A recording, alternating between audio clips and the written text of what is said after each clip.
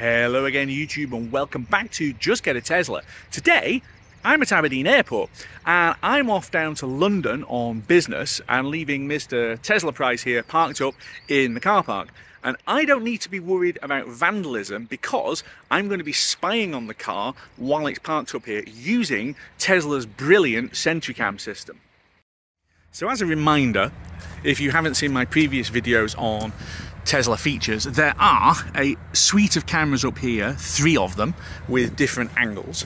There are cameras on the wings facing backwards. There are cameras in the door pillar facing forwards.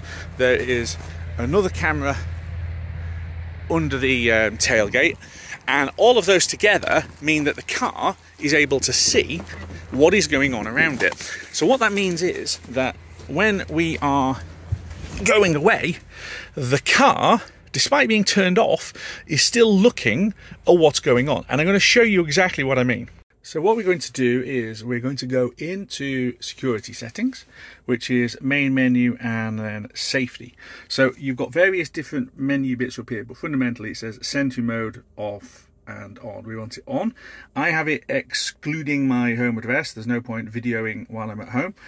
I've got mode of 1 minute clip length, which is about right. You probably don't need any longer. And then camera base detection, and then view live cameras via mobile app. So we're going to see more about that when we get going. So I've now locked the car and I have switched off Bluetooth on my phone, which means that the key isn't going to work when I approach the car. That means that Sentrycam is going to be triggered when I start fiddling with the handles. If you can ignore Mr. Helicopter over there. So I'm going to approach the car and start messing with the handles, and it's not doing anything. But can you see? It shows you that the car is monitoring, and it doesn't like the fact that I haven't got my thing. When we review the video later, it's going to show on the screen or on the cameras what exactly it has seen, and it's going to see me waving at you with the phone.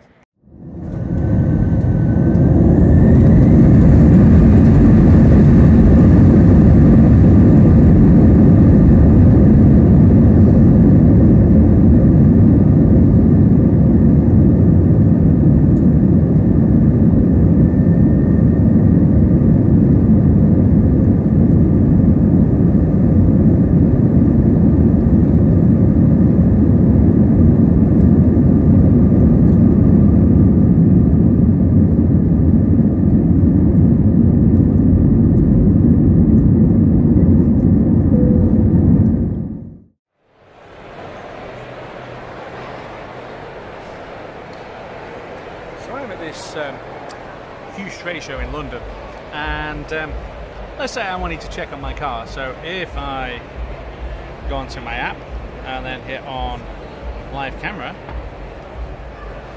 I can then see out the front of the car, or I can see out of the side and see who is parked next to me, out the back.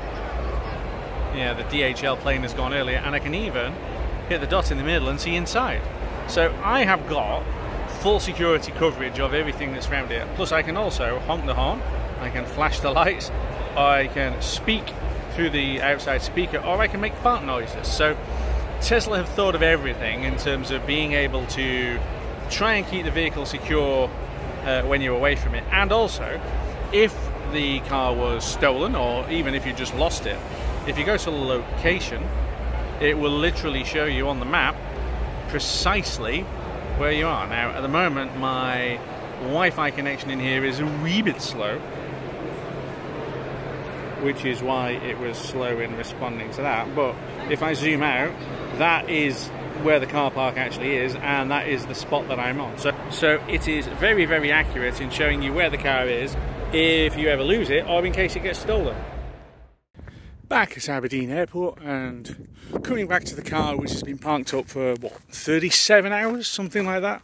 Be interesting to see what the status is on the battery when we get in.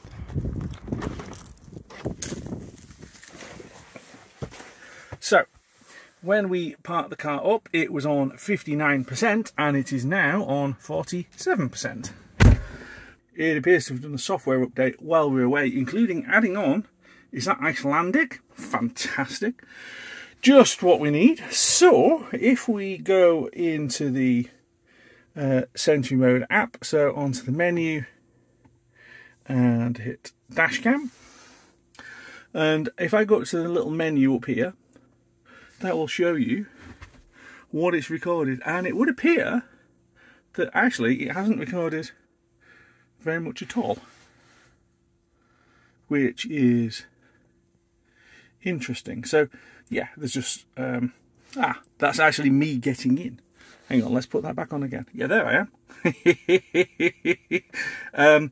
So basically it has burned 12% of the battery in a day and a half, and it's done that fundamentally because of something I did in settings, if I can move that across, when we got in yesterday. So what I did was I enabled camera-based detection. Now, as it says on the screen, if you can read that, it is using the cameras to check for any kind of security events. That obviously is what you have to do if you have a Q4 2022 onwards car and you don't have the ultrasonic sensors. You only have the cameras. So when you have Sentry Mode turned on, it has got the potential to burn more power. If I had had that turned off, I suspect I would have only burned a couple of percent. Anyway, we're going to stop this right now because I want to go home and not sit in this car park all night. But I'll come back in the morning, which is going to be in about 2 seconds from now. It's a few days on from my trip back at home, and it's the weekend, hence looking like an absolute scruff bag. But I thought it was worth jumping back in the car to have a look at some of the dashcam videos that I've already got, just to show you what the system's like when you have saved a video and you want to do something with it. As you can probably see around the edges of the screen, it is that hail or snow? Either way, it's wintry, despite the fact that when I'm filming this, it's the back end of March. Yeah. Welcome to Scotland! Anyway, we are going to go into the Dashcam app, and if you don't know where that is, it is in your app drawer, usually over there at top left. So the Dashcam app, get rid of that. So this is giving me a list of everything that it has got saved onto the system, and if you didn't know, there is a USB stick which is in the glove box where everything is saved on.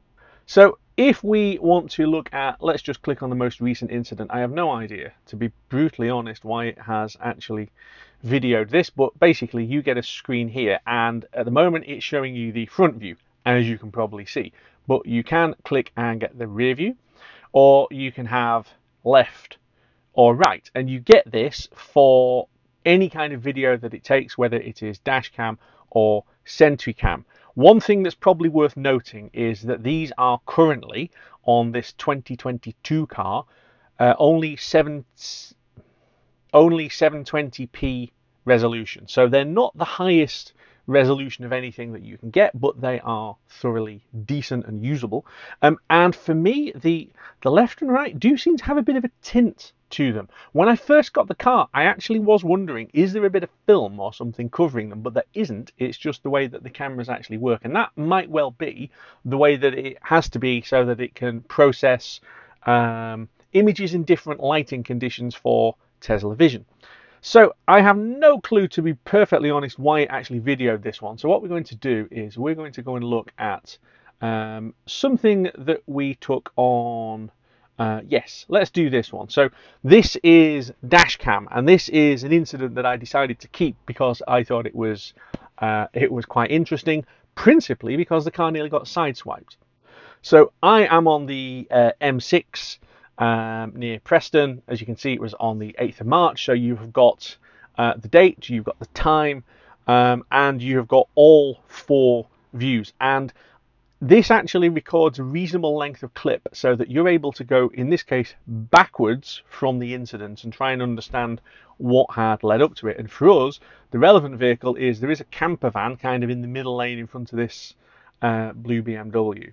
So I could go on to left, and I can go on to right, I can go on to rear. Basically, this shows you the environment that you're in. So in this case, why has it just gone backwards? So let's skip all the way forward again. So the motorway is 4 lanes.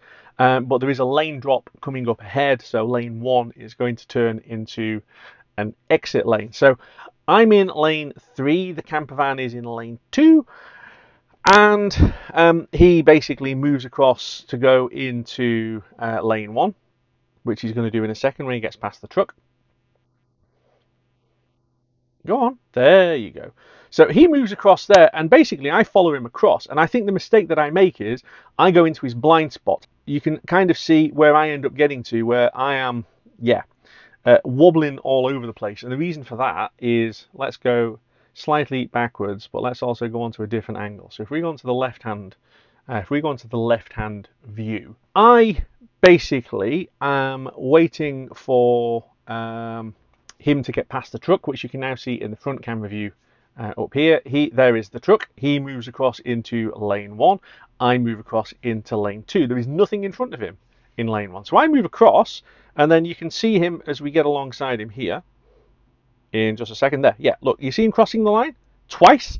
So he nearly goes into the side of me twice, and I need to do a little bit of bouncy, and effectively, so he starts to move past me, but then realizes what's going on and holds back, which is good of him, because that could have been quite nasty, because I very much definitely nearly got sideswiped by this guy. But what is this for? You can then plug the USB stick that's got this file on it into your computer, and you can copy it and you can email it. So if this had resulted in an accident, or if I'd witnessed an accident, and let's just find another clip of, and I don't even know what this is. This is, for whatever reason, is a video of me driving through Dundee. Oh yeah, that's right, because I was following another Tesla, and I just thought to say hello. The point is that if there was an issue, then you can take the saved clip and you can email it to the police, to your insurers, to whatever, and you've got multiple different angles to be able to look at. Or frankly, even if you just think, have I done a bit of a stupid thing there, you can go back, as I've just done, and critique your own driving. This is always on. So let's just go and review the settings for a minute. So if you go into safety, so sentry mode, first of all, it is always recording when you are not in the car, unless you can exclude home, you can exclude work or other favorite locations where you don't need it to be recording. So sentry mode, basically, if it either detects through the cameras, or in my case through the sensors, that there is something happening around the car, then it will record a clip, and that is literally there for you to review. There was nothing for me to review when we got back to Aberdeen Airport, because literally nothing of any interest had happened, but it could have done. The point is that you can select how long a clip you want, so you can have more than a minute if you want to.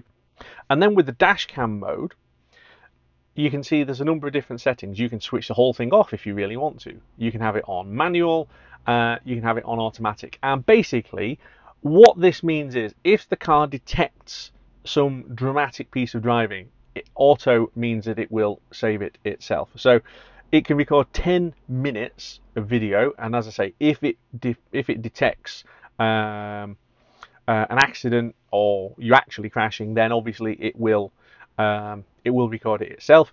Otherwise, you can press the dashcam icon, which you'll get up at the top here, to be able to manually save it, or quite simply, I've got it set up so that when I honk the horn, it will save that clip. So that just gives you a nice little database of clips, which in my case, I haven't gone back and deleted all of these offers yet, but you really could do, because otherwise you get something like this from the beginning of January. Or have I got anything older? No. So all I've got is stuff this year, but you could put in basically whatever you wanted for that. So what makes Dashcam work is this little USB stick, which is installed already in the car when you get it in your glove box. There's 128 gig of storage on it, which I've not found to be a problem. I know some people have put much bigger stick drives in there, but I mean, I tend to review these clips and then take them off if I want them and then delete them. But you could, in theory, get something, you know, significantly bigger than that. But this is hidden away inside your glove box, and the car is always recording onto it if you've set it up that way. So in summary, what do I make of the system? Well, how can I put it? It's free. It's built into the car. It is there and it's working all the time unless you actively choose to switch it off. And I know an awful lot of people have now gone out and bought dash cams, and I don't think that's just because they've become quite popular on YouTube watching clips of accidents and things. They're a really useful thing to have if you have ever had an accident, and I've been involved in a few. Not my fault, but I've been able to get the insurers to understand that based on what's actually happened and the layout of the cars and taking a few pictures and things.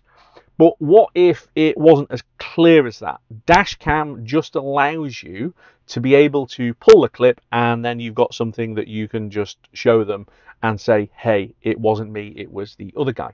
And then Sentrycam, again, it's one of those really useful things to have, because while the car is parked up, all kinds of things can happen to it. Have you ever come back to your car and found a massive dent in one of the doors? Because I have, and it was basically because somebody had just smacked their door into it and driven off. Now, if you have a Tesla and you're using Sentrycam, it's going to record that, because it detects whatever else is happening around with the cameras, and it will take a video, and then you can come back to it. So you'll be able to see the other car that's just banged into you driving away. You're going to have that clip to be able to hand over to them and to your insurer, and to then hopefully somebody is going to pay to fix your car. It's a really, really useful thing to have. Quite a few people asked me to do a video on Dashcam and Sentrycam, so I hope this has been interesting to you. It's not really a feature I put a lot of thought into because it's just there, but it is very useful. Anyway, don't forget to like and subscribe, hit the bell icon, use your own version of Dashcam to be able to watch for more of my videos dropping, which you can if you hit the bell icon. And that is it for this one, but I'll see you very soon back here on Just Get a Tesla.